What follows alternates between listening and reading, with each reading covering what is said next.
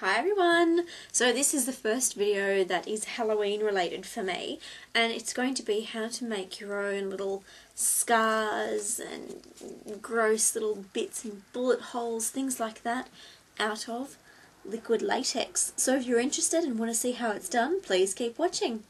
So if you have liquid latex, you could basically make any kind of gory cut and scab or anything you want. You could make something like this, which is more of a burnt skin or melted skin effect, and you can use it at a later date just by applying it to the skin with some liquid latex. You've got more of a deep kind of cut, a smaller kind of incision, a bullet hole, make them smaller, and you could have even vampire bites, and just kind of more gory little things which can be applied to the arms, the face, wherever you might want to apply it. Just make sure you're not allergic to latex, because you don't want to be putting this stuff on your skin if you are allergic to latex. What you're going to need is obviously liquid latex. This one's just from Mayron.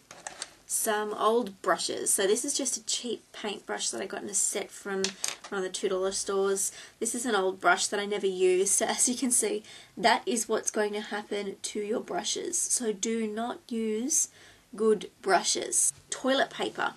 With the toilet paper, you want to separate the toilet paper so it's single sheets, just like that. Makes it easier to work with. You need some talcum powder. Once it's dried, you're going to be using that, and an old fluffy brush that you don't really care that much about, and then some form of a plastic case or a plastic sheet. You can apply it to your arms, your face, or wherever you want to, but just something like this will work fine.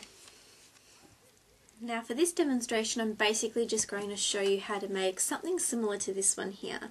With all of the patterns and everything that I've done, it's all the same application. You do the same thing. Now you can pour this into a little container, but I just don't have one, so I'm not going to. What I'm going to do is just get a paintbrush, and first is to just get a little bit on the end of your brush, just like that,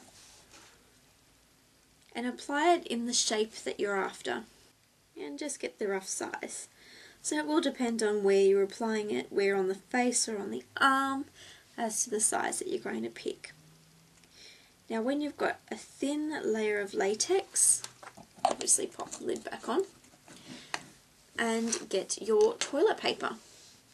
Now with the toilet paper, you want to tear off just little bits, preferably to begin with. You want sort of lengths, maybe about that long, a little bit shorter, and then you're just going to get them between your fingers and roll them up. Breaks, don't worry, because we can still use it, and this actually probably is a better length anyway. So roll it up and stick it on top of that latex, just pushing it down really gently, like that, just into the latex. Get the other side. So just roll the toilet paper up. That's what's actually going to make the texture and actually going to create the outside of your cut or your scar or whatever it's going to be. And that's what it looks like. Once you've got that, then tear off kind of squarish pieces, more like that, and apply it over the top of the cut, like that. Getting the end of your brush, just push it down on the outside, like that, and curve it around that rolled toilet paper. Push it down. It's kind of just giving it a smoother effect. See, like that. So you're just kind of covering it over like a thin toilet paper blanket. So again, you can work with bigger bits if you want, like that, covering the whole thing, and just push it down. Now once you've covered the whole lot in a thin coat of toilet paper. You want to get some liquid latex on your brush and then just go over the whole wound or scar, whatever it is that you're making. It's more to cover it, to make sure that all that toilet paper is covered with liquid latex. So that's basically it there. So what you've got is a thin layer of liquid latex underneath, the rolled toilet paper, then the smoothed out toilet paper that you've pushed around the rolled toilet paper just to make it a little bit smoother so it all kind of blends in together.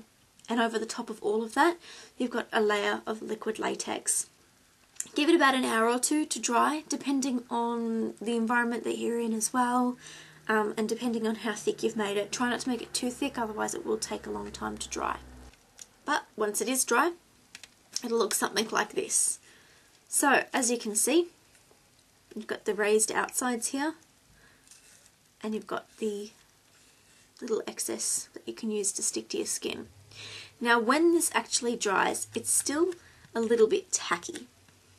So what you're going to want to use is the talcum powder or some form of setting powder, just to basically set it so it doesn't stick to itself. So I'm just going to use talcum powder on the end of a fluffy brush just to set that. I'm just going to go over the top. So once you've applied the talcum powder, it's not going to stick to itself. So just find an edge that will come up fairly easily and then peel it off. Now this side is going to be slightly sticky, so you may want to put it aside and just put some more talcum powder over it. So you can see underneath, that's basically the base. It's really smooth and soft, and this is the side that's going to go against your skin. Whereas this side is very textured and quite disgusting. So that is what the end results are. So again, to get a deeper kind of cut, you just want to apply a little bit more toilet paper. For something like this, you don't really even have to use toilet paper at all. I have used a little bit, but just flattened it out and kind of texturized it by dotting the brush against it like that. Something like this, I used very flat toilet paper rolled up. Again, you just saw how I made one like that, which is very popular. That's probably the easiest one to do. Things like this with the bullet holes, making them a little bit smaller. Again, you could make vampire bites if that's your thing.